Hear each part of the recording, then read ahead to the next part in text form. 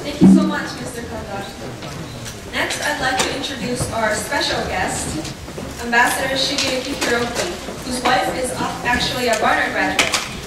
Ambassador Hiroki arrived in the U.S. 2 weeks before the 3/11 disaster, and since then has been a prominent figure in Japan relief efforts in New York. Now, without further ado, let us all welcome Ambassador Hiroki.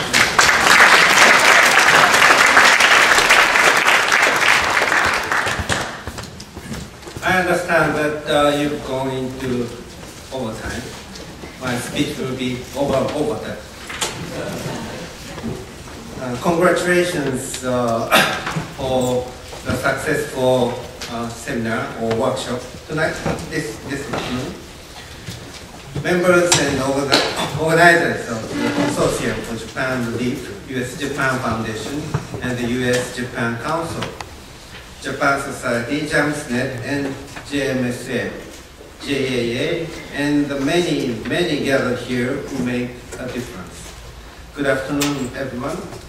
On behalf of the Japanese Consulate, I am pleased to join you here today. I thank you very much for the energy and enthusiasm you have all been putting into creatively helping those in Japan honestly recovering from 3/11.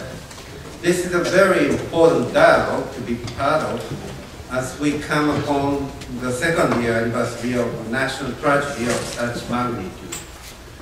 Nearly 20,000 lives were lost, over 300,000 people have been displaced, towns were leveled.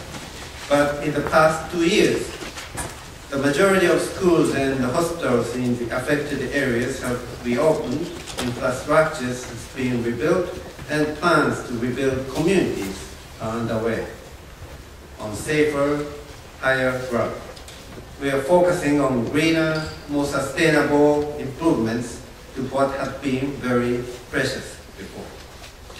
I believe that many of you here have already contributed so much to recovery efforts in Japan through the expenditure of time, energy, or by encouraging those in need.